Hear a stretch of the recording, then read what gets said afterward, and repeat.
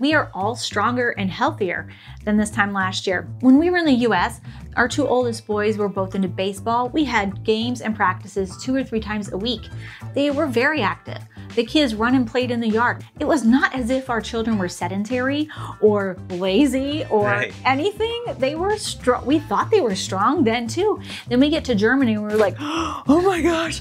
Like we all felt like we were so weak compared to all of our friends. They would talk about going on all these bicycle rides from our town to like 3 towns over. And we were like, how do you do that? That is so 10, 15 kilometers to kids, you know, 6-year-olds and We stuff. could not believe their 6-year-olds could do these bike rides.